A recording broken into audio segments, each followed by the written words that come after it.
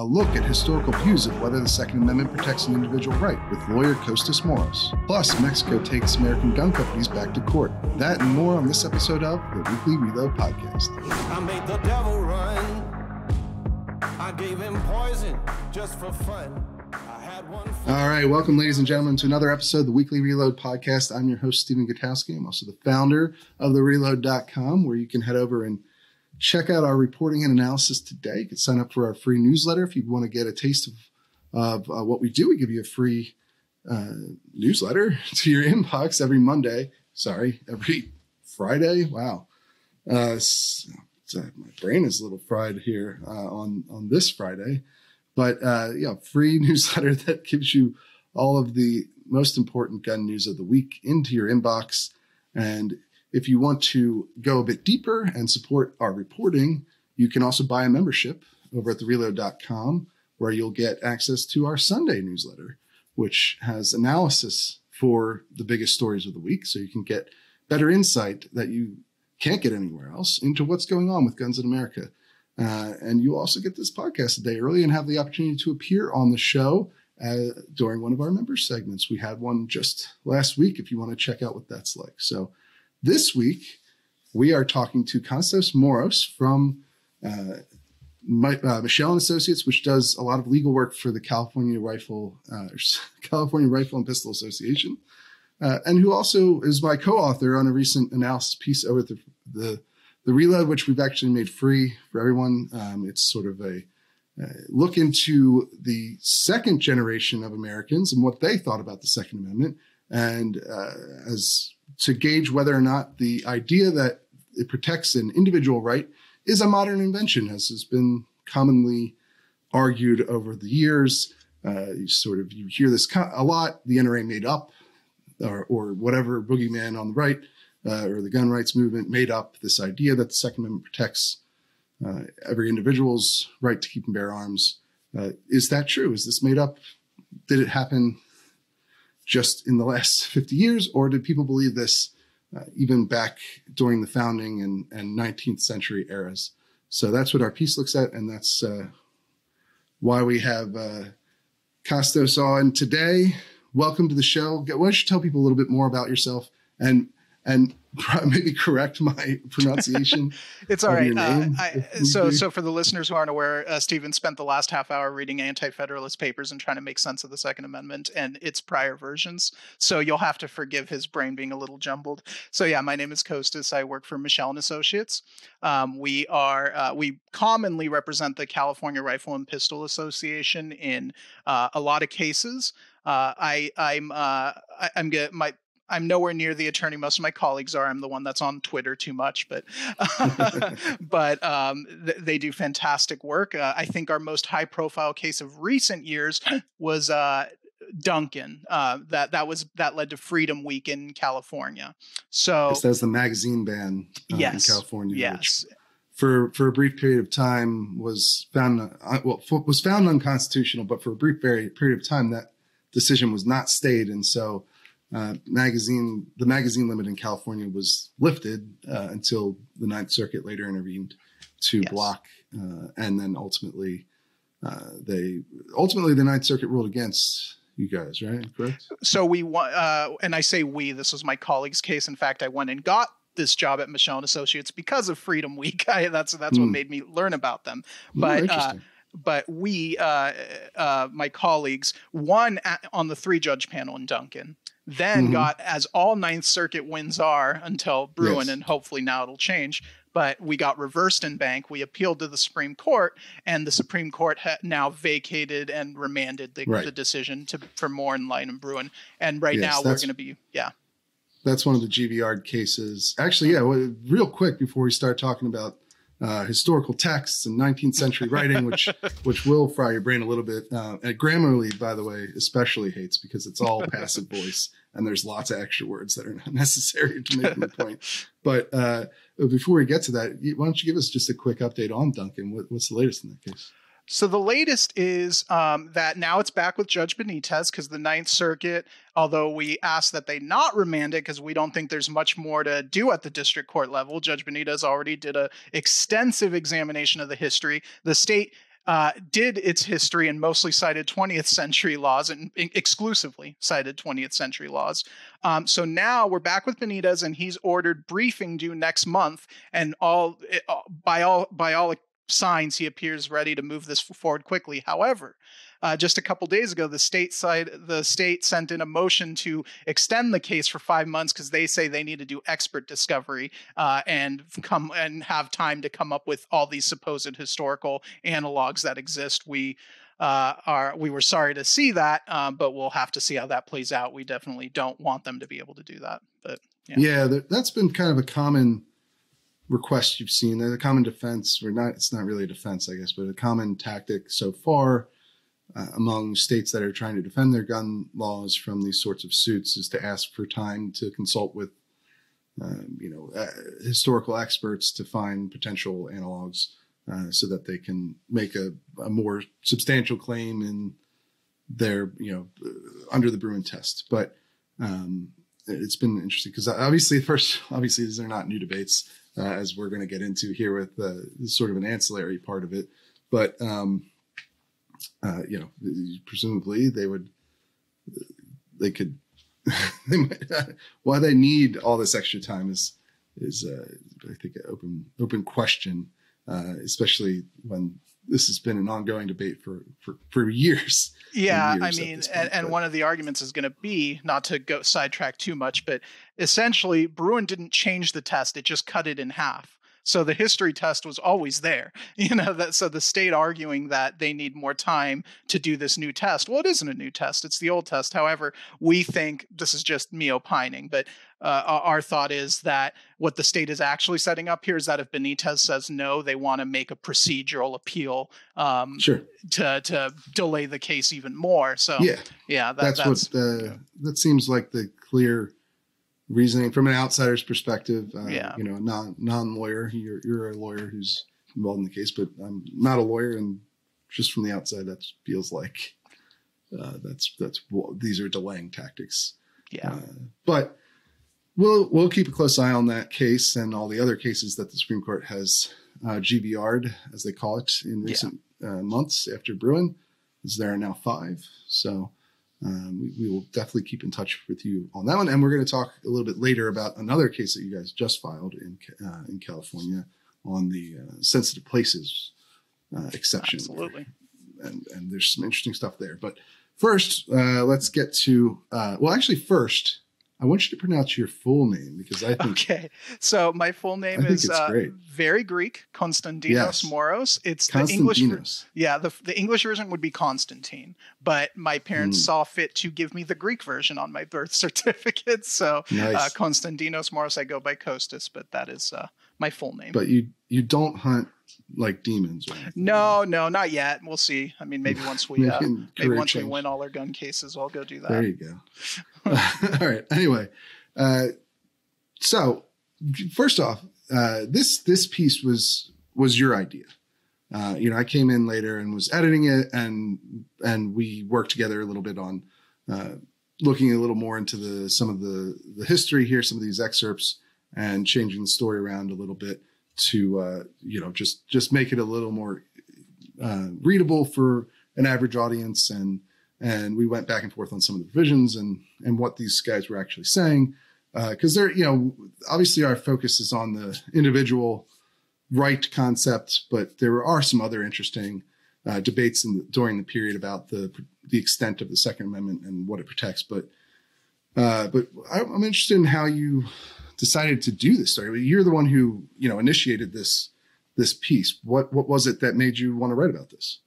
Well, for one, it actually didn't start off as an idea for an article. What happened was, again, I'm perpetually online, probably too much, and I get into way too many arguments about the Second Amendment. And one I've seen over and over and over is this idea that the gun lobby, aka at the time the NRA, invented the individual rights view, that it was never, the Second Amendment was never seen as protecting an individual right until circa the 1960s, 1970s with the NRA. And then, conservative legal writers started pushing this view, and then, and it culminated in Scalia embracing it with Heller. So it's a fraud. And the problem is, this would normally not be taken seriously, except it's been lended credibility by no less than a Supreme Court justice, the Chief Justice. I have the quote here in front of me. The gun lobby's interpretation of the Second Amendment is one of the greatest pieces of fraud, I repeat the word fraud, on the American people by special interest groups that I have seen in my lifetime. And that's former Chief Justice Warren Burger. And he said that in 1991 during a PBS interview. And it has been cited repeatedly in popular media, right? Like, I feel like this debate has left the realm of, academics and the legal field, right? You don't see anyone trying to make this debate in court filings anymore because the Supreme Court has settled it essentially in 2008. But you still see this all the time in popular media, in my realm, right? In newspapers and magazines, you'll see this constantly, and certainly on Twitter, you'll see the dumbest down version of it that you could, just like everything else on Twitter. You get the lowest common denominator version of this, but it's still extremely popular. You also say you found an article from The Intercept just as recently as June 2022, so a couple months back, that was perpetuating the same idea. And so obviously this is something you can test, right? It's not an abstract concept and an abstract theory. Like, did the gun lobby invent this concept that the Second Amendment protects an individual rights in, the late 1990s or what have you? Or was this an idea that was around for much longer? And so you started to look, you started to do that exact research, right? Why don't you just walk us through real quick how you, the methodology for finding these references? Because we found quite a lot. Yeah. So what I used to do is I would look to the founders, the famous Tench Cox quotes. I'm not sure if I'm saying his name right. Madison and Federalist. No one's 46. ever sure. Yeah. He's not around anymore to tell us. Yeah. Unlike me, he can't correct his name pronunciation, but Madison and Federalist 46. And of course, there's all the case law that the Supreme Court, as we mentioned in the article, has already gone through. I'm sure maybe there's more out there, but the Supreme Court has done a pretty thorough historical examination of what courts have ruled. So what's missing in this is... So those are the first two, right? Yeah. There's two ways you can look at it. What did the founders say? Mm-hmm. And what have the courts said over, during that early Republic era? Right. And even through up till the modern times. The Supreme Court looked at all sorts of legal history on the Second Amendment when it did its major cases. But there's a third way, right? And what's that? And the third way is, what did people in the generations immediately after the founders say about the Second Amendment? Some of whom knew the founders. Some of these people we cited, the earliest ones, were contemporaries. Others came later in the 19th century. But thanks to how records have now been digitized, it's actually very easy to go to Google Books or Google Scholar, and maybe there's other competitors out there, and you can text search for phrases and words, and you can constrain it to years. And you still have to dig through a lot, as I mentioned before the show to you. A lot of times you'll have to shift through dozens of texts that are just quoting the Second Amendment without any analysis. So you do have to dig through to find them, but they are there. As our article established, there were... I was shocked, actually, because initially I only was doing a few posts. It's all in my original Twitter thread that the article arose from, and it was just a few. And then every once in a while I'd get bored, or I'd see that stupid Warren Burger quote and go back to the well and keep searching for more. And even now, as of last week, I was finding more of them, So there is a lot out there. And I think it's accessible for the first time in history, frankly, because before, these texts, especially the more obscure ones, would only really be available to historians and archives. You'd have to go somewhere where they had a physical copy of the book and read it. Now anyone can look, and that's huge. And looks, this isn't an exhaustive search necessarily. No, it's not. We're not trying to say that it is. It's pretty extensive. We have quite a lot of sources that you've managed to find this using this methodology, but obviously it's limited to what's in Google Books. Yes. Which is not going to be every, piece of literature ever written. It is quite a lot though. To be fair, Google has done a pretty amazing job of digitizing,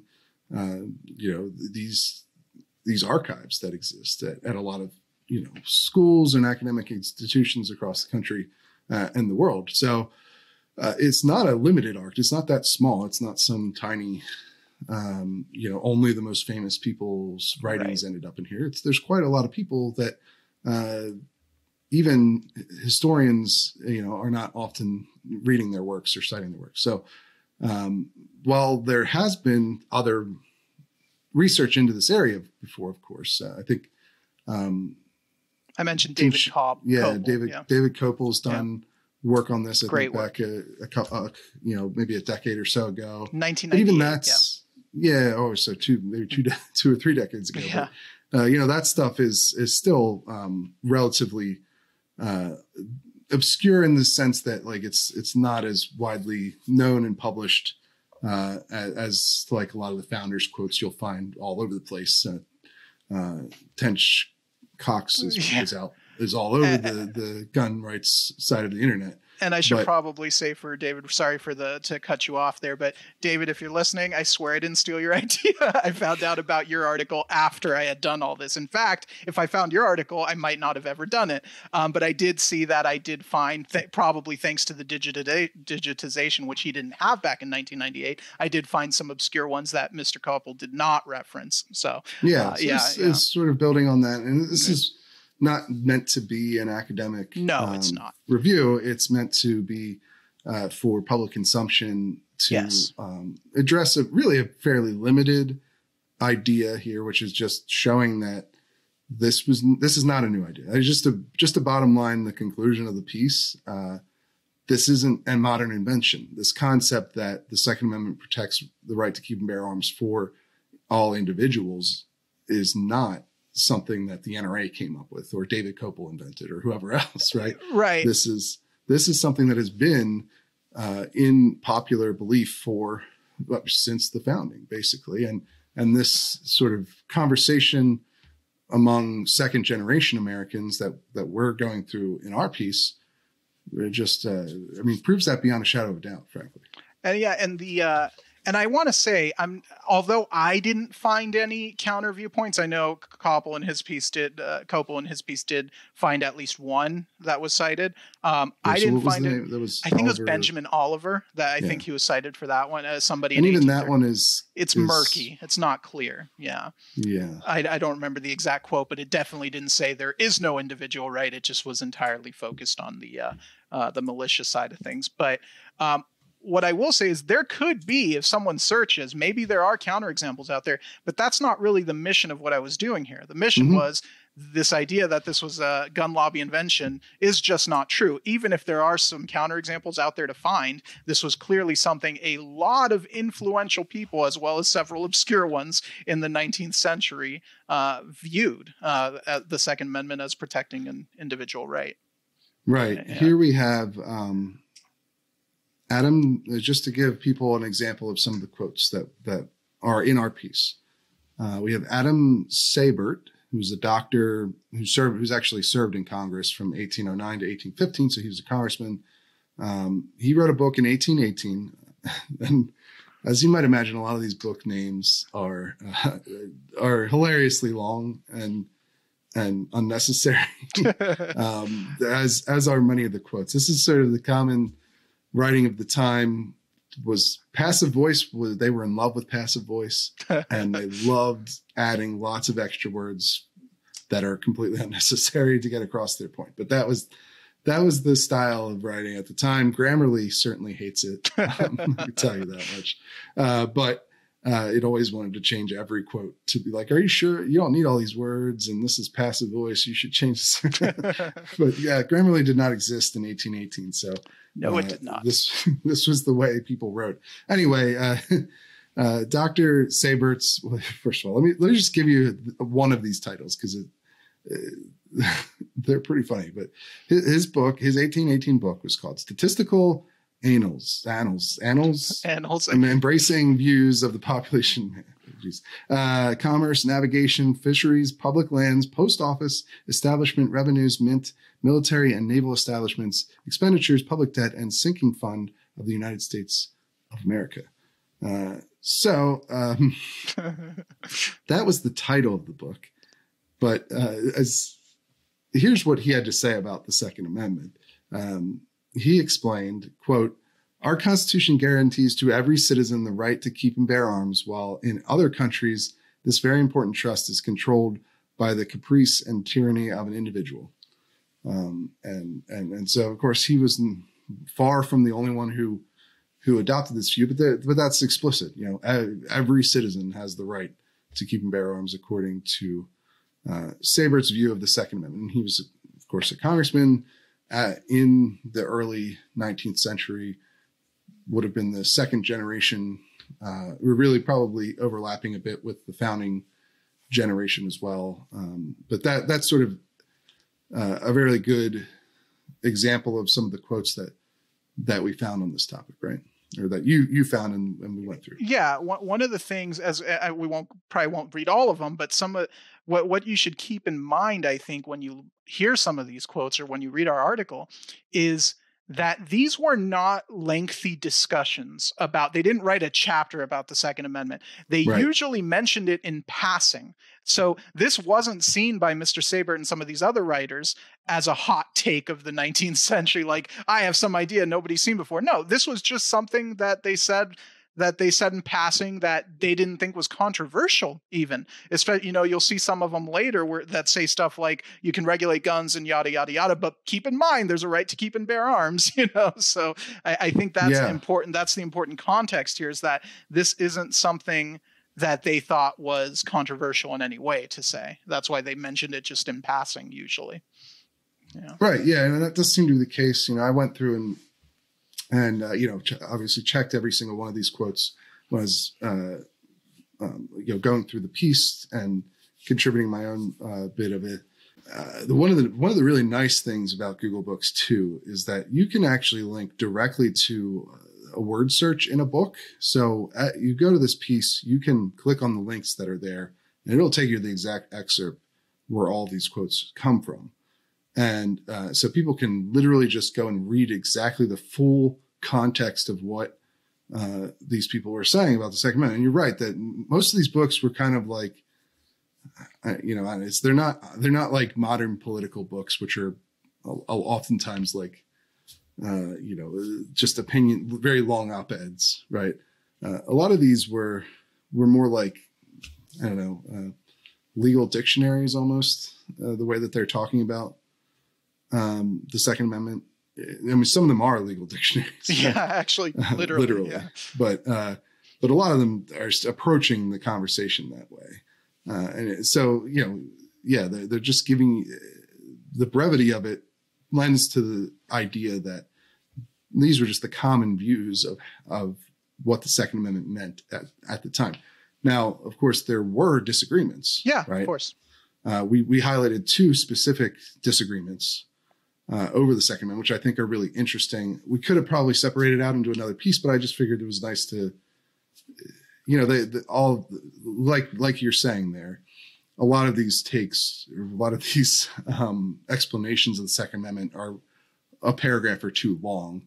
So you can really just fit their whole view into a relatively short piece. Like, this is longer than our normal pieces that we publish at the Reload, but it's not 5,000 words or whatever. No, and it doesn't pretend to be academic. The idea here was, as you said, to give a more mainstream audience an idea with citations. So if you want to go and read the sources in context, all the links are there. Please do.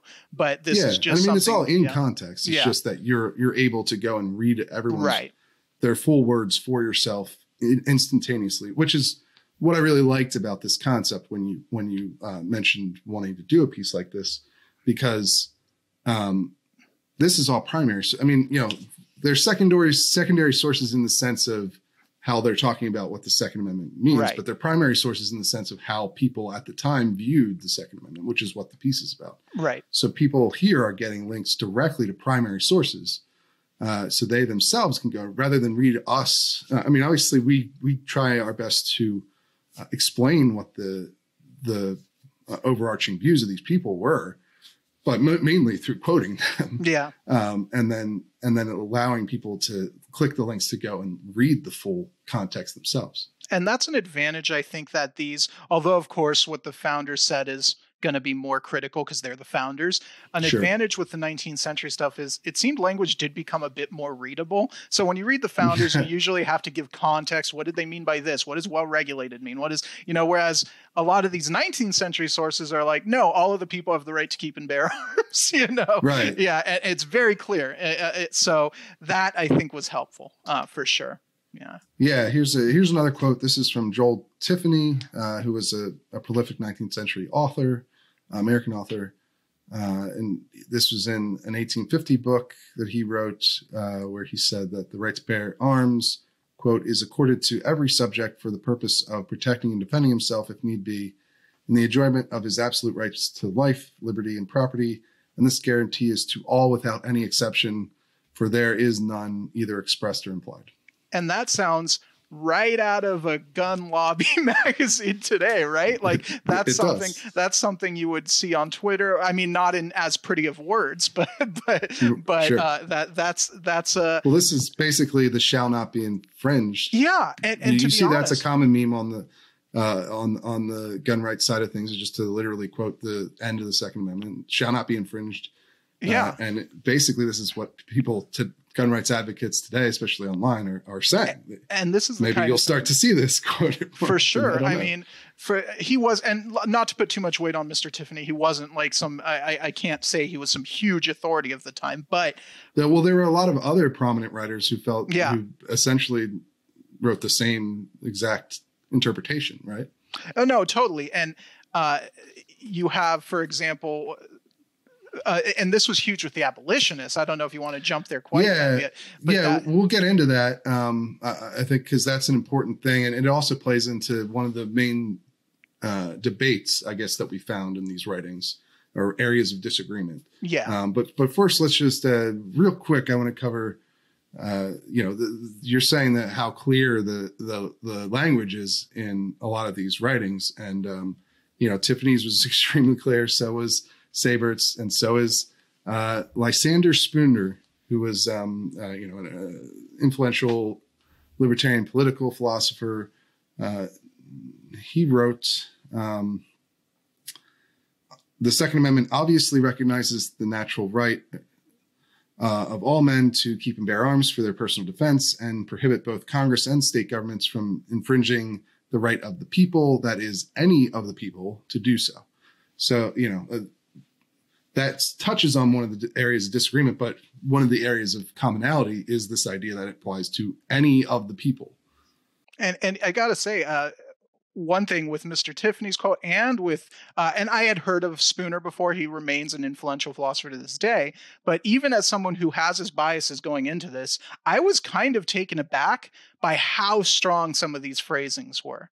I kind of expected to find the typical stuff of, people have the right to bear arms for their defense of themselves or liberty. But these quotes, like Tiffany saying, there's no exception, express or implied, or Spooner saying all of the people, any of the people. And of course, what he was getting at was African-American slaves. Let's just get into this actually now, because his quote brings up two important points.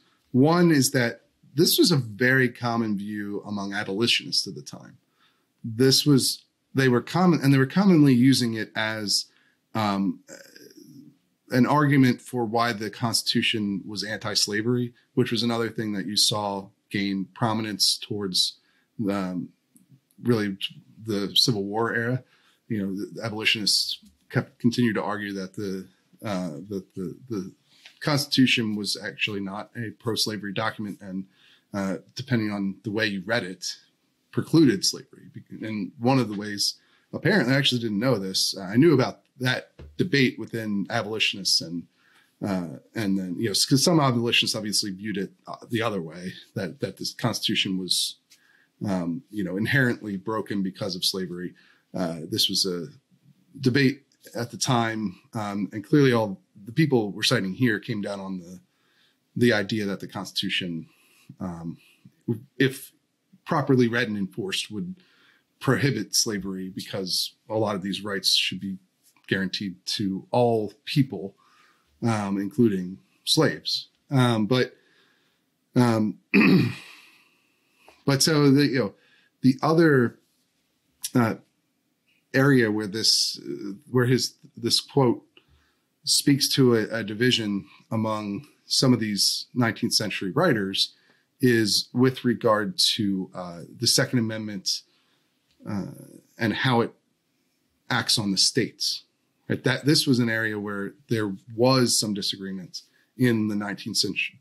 During the 19th century, where you had a lot of these writers, especially the abolitionists, arguing that the Second Amendment actually does prohibit states from infringing on the people's right to keep and bear arms, including all people, including slaves.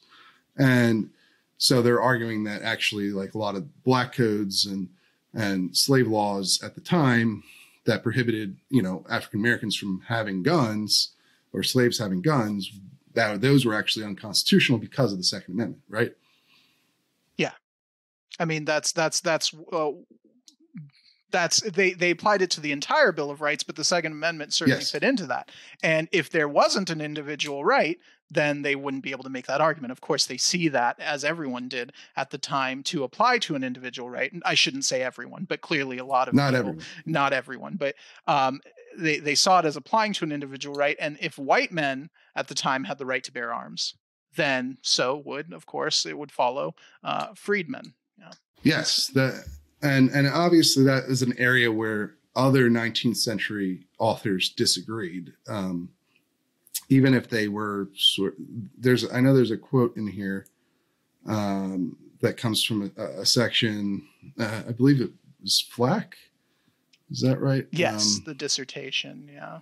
Yeah, the dissertation on the 14th Amendment, the passage of the 14th Amendment. He says that while slavery existed, it was it would logically follow that the slaveholding states could restrict the rights of slaves to have guns. And so that was the logic behind why the Second Amendment wouldn't apply to the states, right? That's essentially the view that he outlines there. Not that he necessarily embraces that view, but he's sort of explaining it. Yes. And obviously this was a view that was followed up in most significantly in United States versus Cruikshank, which was a case that found the Supreme Court overturned federal convictions for white men who were involved in the murder of dozens of black men during the 1873 Colfax massacre, which was happened in Louisiana over the gubernatorial election there at the time. And it held that First and Second Amendment protections didn't apply to the states or to the actions of individuals. So the federal government couldn't, the Second Amendment couldn't be used to strike down state laws, and the federal government couldn't use it as justification for going after people who, tried to disarm individuals. Now, this was clearly in the context of white former Confederates trying to murder black former slaves, but Cruikshank is a horrific decision. I mean, there's no, you can't really beat around the bush on that one. But this concept, became more prominent, it seems, after Cruikshank, which was correct. In 1876. Before that, you had a lot of abolitionists talking about the opposite idea, that the Second Amendment does protect against state infringement. Against state, yeah. And I mean, it wasn't just them. We don't need to go through the whole article. Of course, people can read it for themselves. But you had, writers as early as William Rawle back at the turn of the century and saying the same thing. They felt, although he couched it in terms that were interesting, but he seemed to think that the Second Amendment restrained both the state and the federal governments. Yeah, that's what I got from his. That was sort of one of the things we went back and forth on when we were writing the piece, because here's his quote so people can judge for themselves. But he wrote in 1825 that, and he was a former district attorney, he was actually, he sort of straddled the founding generation and the second generation, because he began work as a district attorney in Pennsylvania in 1791. Right. And then he wrote this book in 1825. But he says, quote, "No clause in the Constitution could by any rule of construction be conceived to give Congress a power to disarm the people. Such a flagitious attempt, flagitious, this means criminal basically, attempt could only be made under some general pretense by a state legislature. But if in any blind pursuit of inordinate power, either should attempt it, this amendment may be appealed to as a restraint on both." So he seems to be saying like the federal government couldn't do it because they can only do things they have the power to do, that's specifically granted to them by the Constitution, and rounding up people's guns is not one of them. There's no police power. And so this is how I read it, at least. And you can give your interpretation real quick too. But so the only body that could attempt gun confiscation from the people would be a criminal attempt by, a rogue state legislature, state government. And but even if they tried it, people could appeal to the Second Amendment as a restraint against them. And it's a little unclear what he means by appeal, like whether through the court system or just like a symbolic rallying cry to oppose, the confiscation effort. But that's where we, it seems like he also believes the Second Amendment at least has some ability to restrain the states. Right. I mean, Rawl, it's a little quaint that he thinks the federal government can't do something just because it wasn't in the Constitution as we know today. But it's a common view back then. Yeah, it was a very common view back then. And some might argue it should be reinstated, but that's an article for another day.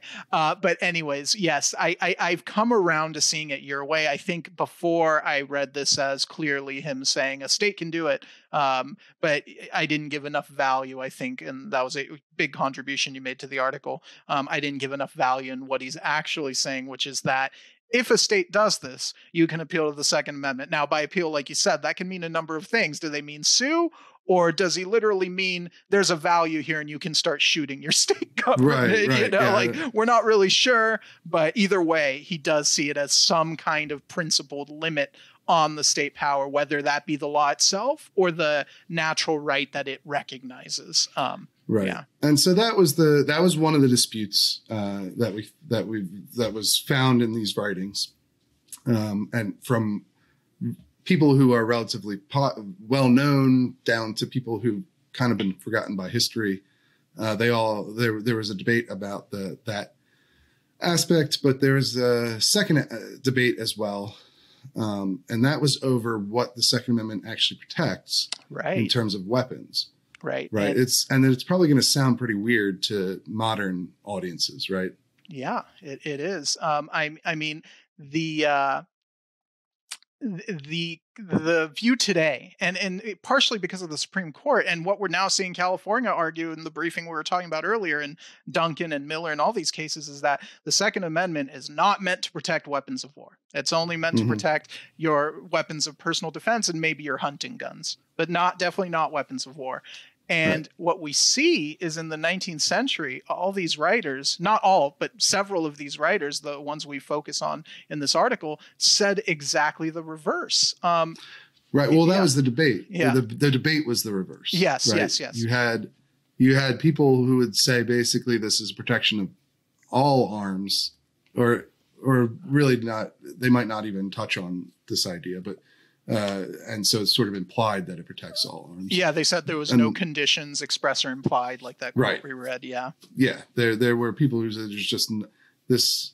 Here's one right here. Thomas Cooley, who was Chief Justice of Michigan Supreme Court from 1864 to 1885. He wrote in 1898 that there's no there need. The people shall have the right to keep and bear arms, and they need no permission or regulation of law for that purpose. So basically, there you be got your guns. you have guns, whatever guns you want. And we should note here, I know we're drifting to another topic, but real quick, Cooley also expressly rejected the militia view. That's the other interesting thing about his quote. He's probably one of the most famous commentators here in terms of modern day citations. And he wrote, "It may be supposed from the phraseology of this provision that the right to keep and bear arms was only guaranteed to the militia." But then he writes, "But this would be an interpretation not warranted by the intent." So I'm wondering if maybe, it'll be an article for another day, but maybe that's where this collective rights view started to rear its head if he felt the need to respond to it. Period, right around the turn of the century. Yeah. That would make sense, because that's when, a couple decades later is when you start to get the first federal gun laws. Yeah. The National Firearms Act of 1934 was, it's about 35 years after this quote. But to finish that quote, he said, "The meaning of the provision undoubtedly is that the people from whom the militia must be taken shall have the right to keep and bear arms, and they need no permission or regulation of law for that purpose." So, obviously, yes, some people viewed the Second Amendment as protecting a practically unlimited right to everyone for any sort of firearm. Now obviously there's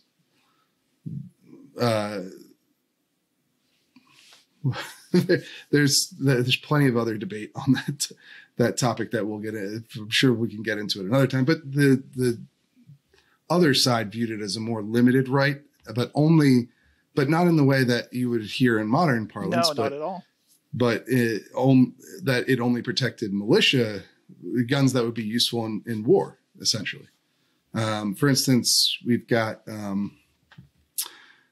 Joel Prentice Bishop, who was an influential, you've described him as an influential legal mind of the time who's now drifted into obscurity. It's correct. But he's only mostly cited now, so in family law circles, apparently. But anyway, go ahead. Sorry. But he wrote in 1868 that the provision protects only the right to keep such arms as are used for purpose of war, in distinction from those which are employed in quarrels and brawls and fights between maddened individuals.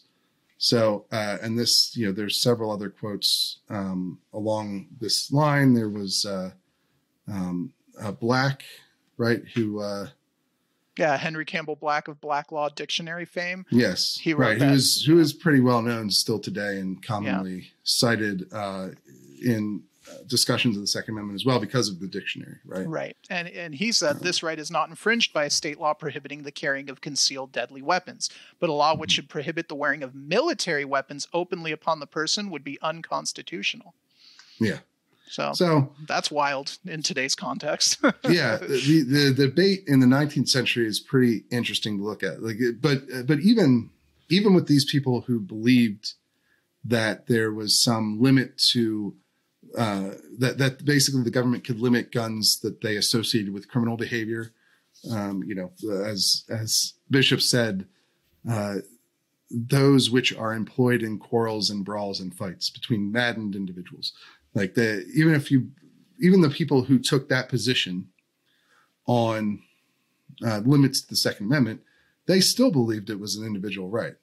Correct? Correct. I mean, that there's no other way to interpret it. They just saw it as an individual right that was limited to military weapons. A state could restrict, the common one at the time was small knives, small pistols, concealable weapons, those kinds of things that would be, as he said, useful in brawls. But they could not restrict the prevailing military arms of the era, which it should be noted. And I don't mean to get into the whole dumb musket debate here, that some people make, but it should be noted that by this time in the late 19th century, repeating arms are common. So we weren't just talking about your single shot musket. We're talking about, lever action rifles, revolvers. I mean, they said certain handguns could be bad, but not the giant, non-concealable handguns. Right. So these were, Black's quote is from 1895. That's post-Civil War. You're getting closer to the modern era there in terms of gun development. But to emphasize the point that even those who held that view still believe the Second Amendment protected an individual right. We have Charles Humphrey, who wrote in 1822 that, quote, "riding or going armed with dangerous or unusual weapons is a crime against the public peace by terrifying the people of the land, which is punishable by forfeiture of the arms and fine and imprisonment. But here it should be remembered that in this country, the Constitution guarantees to all persons the right to bear arms. Then it can only be a crime to exercise this right in such a manner as to terrify the people unnecessarily. So, he's saying that people could be locked up and have their guns confiscated if they're riding around attempting to terrify people. Basically they're criminals trying to cause, they're trying to cause trouble, actively doing that. Then you can lock people up for it. But the right to keep and bear arms is guaranteed to, quote, all persons. Yeah, and this is another one of those writers that was from a very early time, 1822, the beginning of the 19th century, almost a contemporary of the founders. Some of them were certainly still alive when he wrote. So this is that makes this, I think, even more persuasive. The earlier they are, a lot of the times, if they saw it this way, then I think that strengthens the persuasive value of it. Yeah, I mean, it's just I think we set out to prove a fairly restrained point with this piece, which is just that the idea Second Amendment protects an individual right is not a modern invention. And like, I just don't, there's no way to say that that's not the case, right? I mean, there's just, look at all these quotes. These are dozens of quotes from a wide swath of authors of the time, after the founding but before the modern era, that, I mean, they all say that this is an individual right. The only questionable one was that you noted, and we didn't hear about this one until after publishing the piece, and you weren't able to find this in Google Books, of course, and there may be others. Look, I'm very much open to publishing more articles in this vein. If anyone can find, a dozen sources that from the period that say otherwise, or from before, the 20th century, that make this claim of a collective right, I'm happy to look at pieces like that. But as far as we can tell, the only one that anyone has come up with in response to this piece is from Benjamin Oliver.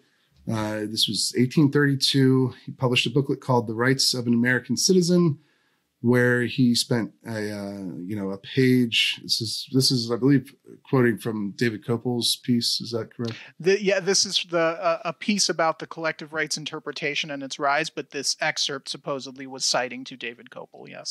Yes, and so, but anyway, according to this, Benjamin Oliver said, quote, "The provision of the Constitution declaring the right of people to keep and bear arms was probably intended to apply to the right of the people to bear arms for such purposes only, and not to prevent Congress or legislatures of the different states from enacting laws to prevent the citizens from always going armed. A different construction, however, has been given to it." So I also think what he's saying there is not entirely clear. It almost sounds to me more like this, what we call the limited view in our piece. Yeah. Like he's saying, you can, the states can still regulate. Basically, people can go armed if they're doing it for the purpose of, militia or, militia work or what have you, but not for they can't always go armed, I guess. And if anything, that sounds more like a limit on the right to carry, not necessarily the right to possess. He doesn't seem to exclude that. I mean, yeah, and I don't know that they even gives it that is closer to a militia view, I guess, but not really a collective view. No, it really isn't. But it's good to note the possible counterexamples. And look, like we've discussed, there may be more out there. The idea behind this piece, though, and the research was that this is not some invention. I want to reemphasize that, because there might be counterexamples out there that I could not find.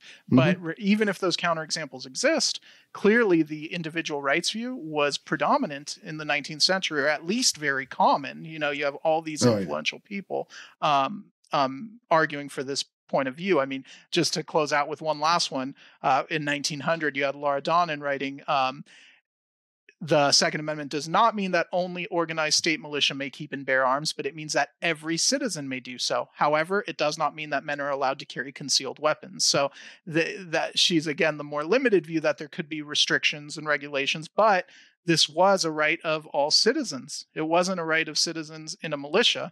She wasn't as famous as Cooley, but she was writing around the same time as Cooley and came to the same conclusion. I don't know if she read Cooley and copied him, but yeah, some of these, obviously you can see some of the influences from more famous works, like Federalist 46. I think some of the what's quoted in some of these writers clearly came from that, or the Supreme Court's ruling in Cruikshank. Yeah. Cruikshank. Yeah, I'm really bad with names throughout. No, you're this. good. Go read the actual piece. That's all written down, so you don't have to rely on my pronunciation. But you could see a lot of the influence back and forth between Black's writing and Cruikshank and Flack's writing. So it's pretty interesting to watch how develop ideas sort of filter through and develop. We have this made me go back and look at my Anti-Federalist Papers book from college and find especially that militia part with Cooley, where he's sort of responding to this idea that only the militia would have the right to keep and bear arms. That made me go back to these are actually the amendments to the Constitution that were proposed by the Virginia delegation or the Virginia Convention from June 27, 1788, and their 14th or 17th? Yeah, 17th amendment in this. And, a lot of these, you read through them, they clearly got condensed down into, they're still included in the Bill of Rights. They're just sort of squeezed down into easier to read or understand formats. Although some might argue that perhaps they should have left the 17th the way it was written here, which is, quote, that the people have a right to keep and bear arms, that a well-regulated militia composed of the body of the people trained to arms is the proper natural and safe defense of a free state. The standing armies in times of peace are dangerous to liberty and therefore ought to be avoided as far as circumstances and protection of the community will admit, and that in all cases the military should be under strict subordination to and governed by the civil powers. So it kind of really encapsulates the thinking of the time about this topic, I think. Perhaps ancillary to what we've been discussing, but I think that's probably the clearest writing from the period. This is 1788. This is the proposal from Virginia to the Constitutional Convention about amendments to the Constitution that ended up becoming the Bill of Rights, of course. And you'll notice that it starts off with that the people have a right to keep and bear arms, and that's separate from that a well-regulated militia composed of the body of the people trained to arms is the proper natural and safe defense of a free state, which, if that sounds familiar to you, it's because it's basically exactly what the Second Amendment says in a few more words with the orders switched around slightly. How much trouble could they have saved us, huh? Yeah, maybe it would have been better off, but who knows? Obviously the 19th century writers didn't seem to have much confusion about what this. Yeah, and I think it's entailed. I almost think it's been kind of problematized by modern historians with not necessarily even historians, but lawyers with kind of a bias here that they are approaching this with, because by obfuscating the meaning, you can make it mean something else, like a militia or collective, right? And then perhaps, and then you have this ascendant view for most of the 20th century, which led to someone like a Supreme Court justice saying that the original meaning was a fraud. So. And I think that's an interesting bit of history that I think you were interested in exploring that, how this came, how we went from what people understood the Second Amendment to mean in the 19th century to what they understood it to mean in the mid to late 20th century, because obviously something changed and the prevailing view got flipped around. And then now it seems the 21st century, things are reverting back to more what people believed in the 19th century. Yeah, it's so Heller was derided, as we talked about at the start of this conversation, as an invention of this individual, right? When really I would contend, and I think this research tends to support, that it was a restoration of the original intent after about several decades of this other view that had prevailed for too long. Yeah. But, obviously I'm always happy to have other points of view on the show. If anyone wants to come on and have a discussion about this from a different point of view about these things. I do think that the question of whether or not the Second Amendment applied to it as an individual right, whether that's an invention of modern era, is obviously settled. Personally, like, I don't think there's anything more that needs to be said on that particular topic. Whether or not that view is the right one, I guess you could still make arguments about, although they seem to go kind of hand in hand. But clearly this view existed back well before the NRA was even created. As old as the NRA is not a new organization either, but certainly well before Wayne LaPierre took control and became the head of the NRA, and it became more politically active, right? Which is when people on the left will often point to, the sort of devious creation of this idea came along. But there's still plenty of other open debates on history. Frankly, we're going to be doing, I think in the gun world, we're going to have to do quite a lot more of these types of exercises, because that's what Bruin requires of courts now. I mean, granted, these texts, what Bruin was talking about is laws and courts, but I still think there's a lot of value to these second, like you said, they're primary for what people at the time thought, but they're secondary in terms of compared to courts, because courts are the primary source in laws. But I think they're still better than I think they're. One of the, like I said, the big things I liked about this was that we were able to give people direct access to the primary source with these writings, because they don't have to rely on our narrative about what they mean. They can go and look at all of it themselves. Yeah, and for those of you who follow me on Twitter, there's actually a lot we didn't use because they started to get repetitive and the article would have been way too long. But there was a lot of other obscure writers at the time because I tried to pick out the more famous ones, or at least the ones who were famous at the time, even if they're not anymore. But there was a ton of more obscure writers that said very similar things. And we just didn't want the article to go on and on forever, because this isn't a law review or an academic article. It probably went on too much as anyway, it is, because we got into these other ancillary issues. But I thought they were interesting, For sure. It seemed like an all right place to put them, because these quotes aren't like, they're not necessarily spending an entire book talking about it. They're spending a page or a paragraph. And so, like I said, anyway, it was something undisputed to them. Yeah. Speaking of Bruin and the new test, very quickly here, because we're already this is going to be a long episode.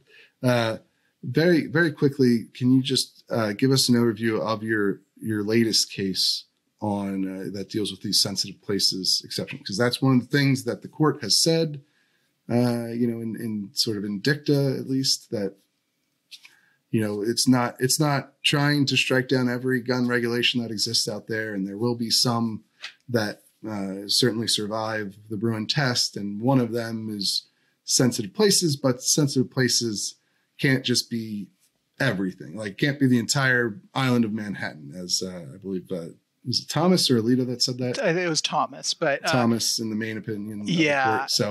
So your case deals directly with this question. Sure, right? Sure. So I would say that, first of all, New York does think everything could be in sensitive place, and apparently so does California. Almost passed a similar law. It failed for now. We expect it'll be back next year, and if so, CRPA will be ready to take it on. But for now, we thought, we had been ready to go on SB 918, California's New York equivalent. We had pleadings ready. We had arguments ready, especially around the sensitive places issue. And we thought, why wait? Why we should go on the offense here. So Glendale, to make some case law and to, protect our members who might live in Glendale or travel there frequently. And Glendale has an ordinance that makes it so that you cannot carry guns. You cannot possess guns, not just carry. You can't possess guns on any city property. And in Glendale, city property is over 40 parks, every public library, community centers. They run 3 large parking structures near a major mall called the Americana in Glendale. All sorts of places. They also include privately owned businesses or property if that private property is under some contract with the city, which it's impossible to know. So our lawsuit, of course, has 2 central claims. First of all, it's that these places aren't actually sensitive. We do have an asterisk there for if Glendale is running a courthouse or a voting place. Sure, Bruin is clear that you can restrict carry there, but a parking lot is not sensitive. A general, and they literally use this phrase, open space, quote open space, end quote. That is, first of all, vague. Second of all, not sensitive. And they also don't require that any of these places have signs saying so. So if you go to Glendale and you park, for example, the parking structure near the mall, you would have no idea that's city owned. You would have no idea that you can't carry there. There's no sign saying it. So it puts our members for CRPA at great risk if they're in Glendale, especially now if police are trying to enforce carry laws more because they're aware of this new ruling. It could land them into hot water without them knowing anything about the ordinance at all. But the main thing is that, and to go, not to drift too much into what California tried to do and what New York is doing, but it can't be that all places are sensitive or all city property is sensitive and you're just taking out huge swaths of the city, because the meaning of the phrase sensitive and the way the court talked about it was that this is the exception to the general practice. Sensitive places are special. They're different. They can't be everywhere, because if they're everywhere, if everywhere is sensitive, then nothing is, right? If there's just like The Incredibles. Yeah. if the right to carry is just for streets and sidewalks, then that isn't much of a right anymore. So that's why we think this challenge is important, and we're hoping that the court will see it our way. We do anticipate filing a motion for preliminary injunction very soon, and hopefully that'll send a message to California as it plans to resurrect SB 918 for next year, whatever they're going to call it. Whether they'll get that message, of course, is an open question. We see New Jersey now plowing forward with their own law, even despite seeing the issues New York is facing. But we will continue to follow that case, and perhaps we'll have you back on again to talk about it. But either way, we appreciate you coming on and contributing this piece. And obviously, you've done pieces for us in the past, and would like to publish anyone who's got a smart piece for us, I think. And you've met that bar several times now, so we really appreciate it. And thank you for having me. And by the way, guys, subscribe to The Reload. Stephen does great work. I finally did. I thought I did a while ago, and I realized I hadn't, so I subscribed. You guys all should, and it's an honor, Stephen. I've been following your work for so long. When you first asked me to do this, I was kind of like, "You want to talk to me? I'm nobody." But yeah. And well, you've done really impressive work, and I think you are very smart. So thanks. I don't know about that, but certainly you work for you commonly do work for a gun rights organization. So you're not paid by The Reload to contribute these pieces, but we try to maintain that working relationship. But I think that anytime somebody has something intelligent to share that I think our readers would benefit from, I always appreciate that, and I will look for those opportunities anytime I can. But yeah, so why don't you tell people, Kostas, where people can find? Okay, real quick. So my Twitter, as a lot of you know, I spend way too much time on there, is Moros Kostas. So my last name first, MOROS KOSTAS. I work for Michelle & Associates. I would venture to say, although there's a lot of great attorneys out there, we're the best at what we do, and not just for gun law stuff. We do all sorts of other stuff unrelated to gun laws. So come talk to us with your general litigation and representation needs. And of course, California Rifle and Pistol Association, CRPA, wonderful organization focused in California. If you're in California, or even if you're not, want to help out CRPA, go visit crpa.org and become a member, support us, whatever you'd like to do. All right. Well, thank you so much, Kostas, for joining the show. Hopefully I figured out how to pronounce your name properly. You got it at the end. By the end here. But we're going to head over to the news update now. So thank you. Thanks, Stephen. All right, it's time for the news update. I'm joined by contributing writer Jake Fogelman, as always. How you doing, Jake? Doing great, Steve. How are you? I'm doing all right. I got the Phillies are playing today. We're recording on Friday, so hopefully they can pull off another first home playoff game in 11 years, right? So yeah, it's pretty exciting. Hopefully we can pull it off. Go Phils. But for our purpose here on the podcast, we have actually two stories this week.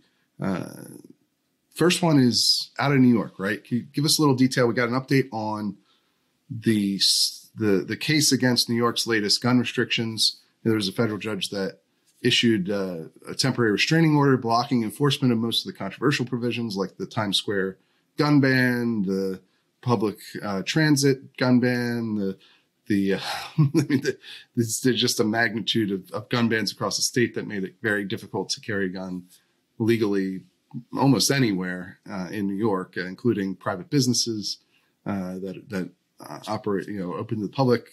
That was blocked as well. What's happened now?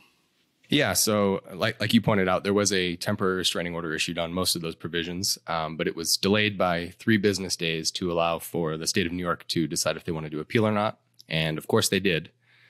So for a while we didn't hear anything. We're kind of wondering, maybe nothing's going to happen. But the day before the temporary restraining order was supposed to take effect, a single judge from the Second Circuit came out and issued basically an administrative stay on that restraining order, not allowing that block to go into effect, because essentially what happened is the Second Circuit hasn't even gotten to this matter yet. And so basically it was just to delay the block from going into effect until a 3-judge panel of the Second Circuit actually sits down and takes a look on the merits of New York's appeal to once again block the temporary restraining order. Yeah, I think it's even less severe than that, I guess. It was a temporary stay on a temporary restraining order, which is funny enough. But I think it's only blocking it until that panel is sat and then decides on whether or not to continue this stay, and then goes to the merits. So it may not last very long. It's not clear. Obviously the Second Circuit has been traditionally pretty friendly towards the government in these cases, upholding a lot of gun restrictions. But of course, the major difference now is that they have to operate under the Bruin standard, which is a higher bar to clear for government regulation of firearms, which the lower court judge obviously was ruling under and found all of these provisions to be unconstitutional or likely unconstitutional. He didn't rule on the merits. Although his ruling notes that, the standard for temporary restraining order and the standard for preliminary injunction are basically the same thing. So with courts, there's always they're blocking it, but there's not a full ruling on the merits. Technically, there's a lot of technicalities when it comes to legal situations, of course. And so this story is filled with them, because we're now, like I said, we're in a temporary stay of a temporary restraining order that's stayed until a 3-judge panel. It was stayed by a single judge until a 3-judge panel can look at the stay and see if it should continue to go on. But we'll see how that happens. Obviously stays are pretty common in these kinds of cases, especially if you're in a circuit that, if you're a gun rights plaintiff and you're in a circuit that's not very friendly towards gun rights plaintiffs, even if you get a good ruling from a lower court judge, you're often going to have your case stayed pending appeal so that the government can continue enforcing its laws. Whether that's the right approach is leave that up for other people. It's personally, I don't love it. I would prefer, in a case where a law was ruled to be unconstitutional, that it not be allowed to remain in effect while the case is decided. But I'm not a federal judge, so. Well, especially because the whole rationale behind a temporary restraining order is plaintiffs are likely to suffer harm if this keeps being forced. So to put a stay on something that puts them at risk of suffering harm is interesting. Yeah, they could be arrested. But that's the idea of, you can make that argument with pretty much every stay that gets put in place on a ruling against a particular law. So it's not exactly a new thing or an uncommon thing or something that's, restricted to gun cases. This happens across the board. But that's the latest in that case. So, New Yorkers who are listening to this, just make sure that you stay up to date with that, because one day it might seem like it's legal for you to do something, and the next day it goes back to being a felony. So technically in this case, it remained in effect the whole time. But, I'm sure people were anticipating that maybe by Wednesday or Thursday this week, it was going to, the enforcement was going to be blocked. And it turns out that that's not the case. So it's important that everybody understands that. But we also have another story. And this one deals with Mexico, right? Yeah, so Mexico is back in court. We covered previously their attempt to sue a lot of the big gun manufacturers, like Smith & Wesson, Glock. It's a whole host of major gun manufacturers.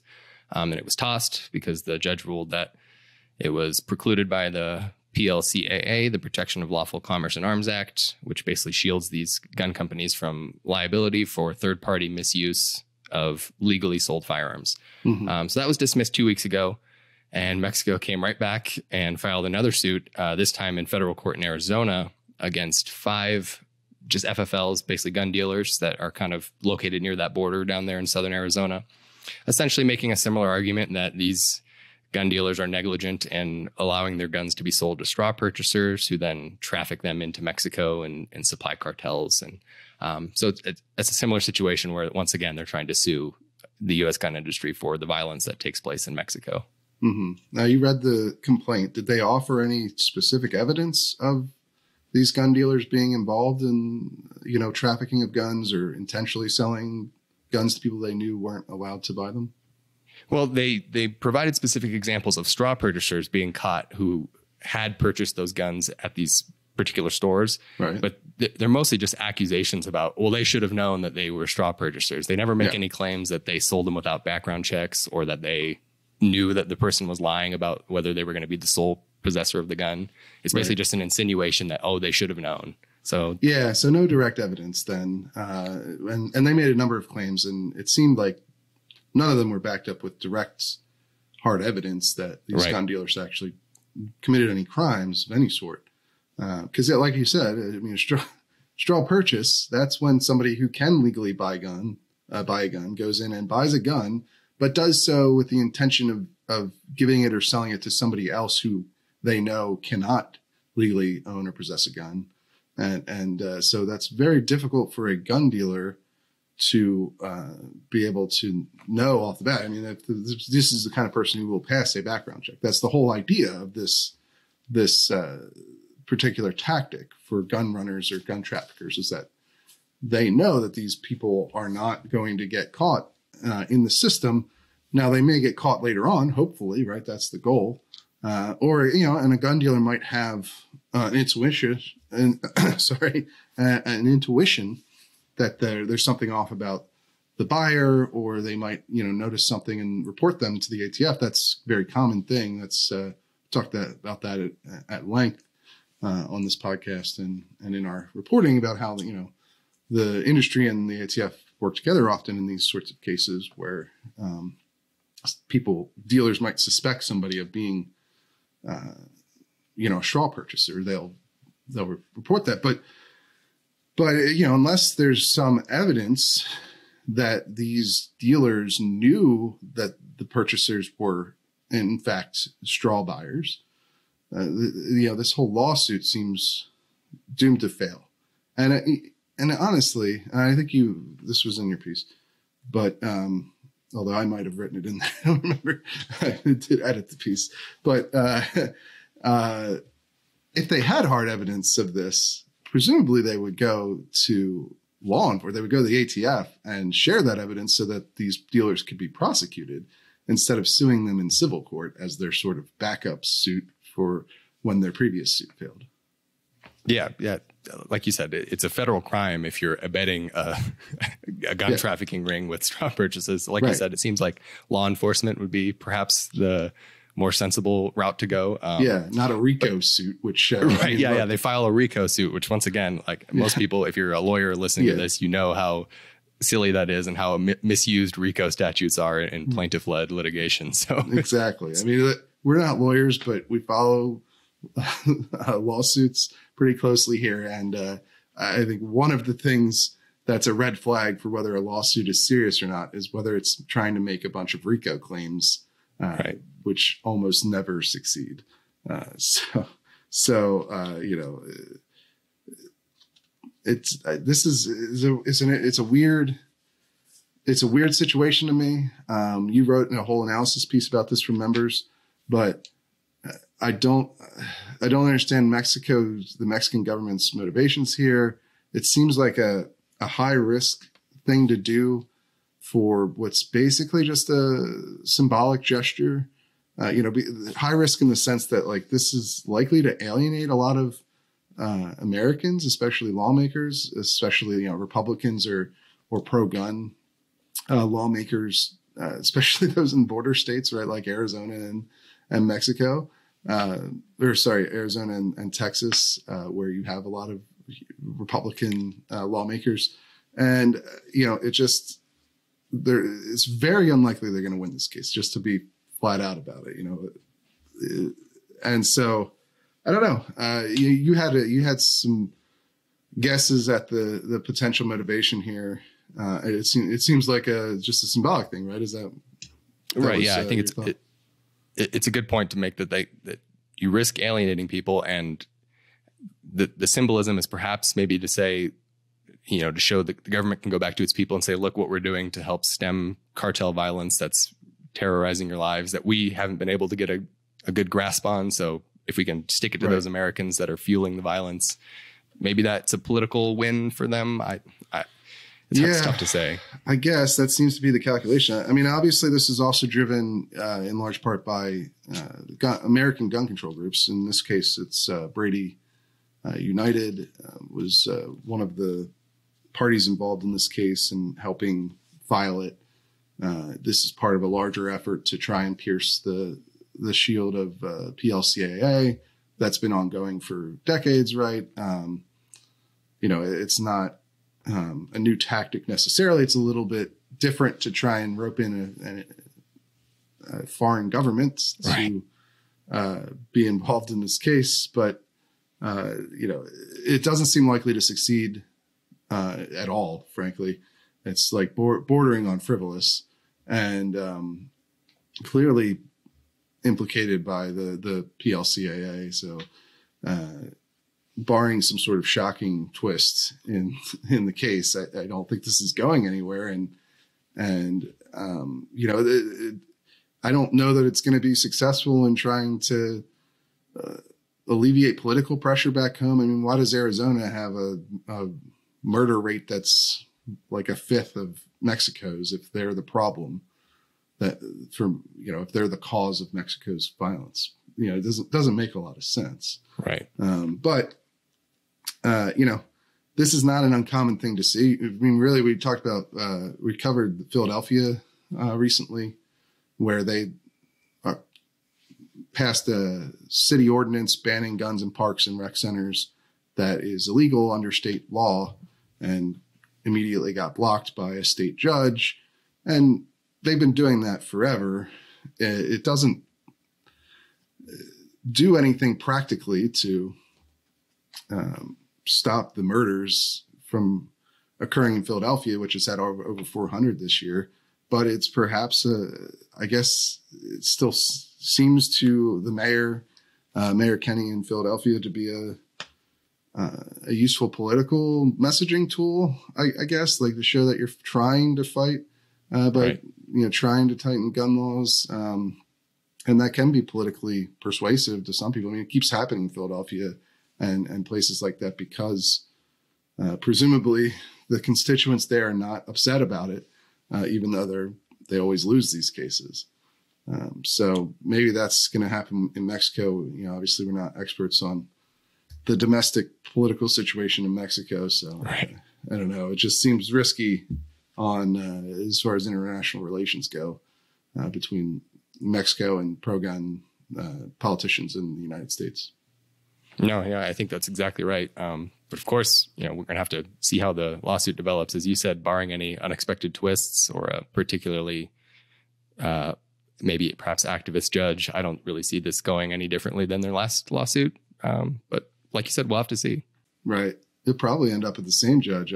I might expect, oftentimes cases that are similar, just like that New York case, there was initial iteration of that New York case that got dismissed for lack of standing. And then when Gun Owners of America brought it again with new plaintiffs that established standing, it went to the same judge. That happens often in federal litigation. So I would be interested to see if that's where this case ends up too, if this in front of the same judge who just dismissed the last one.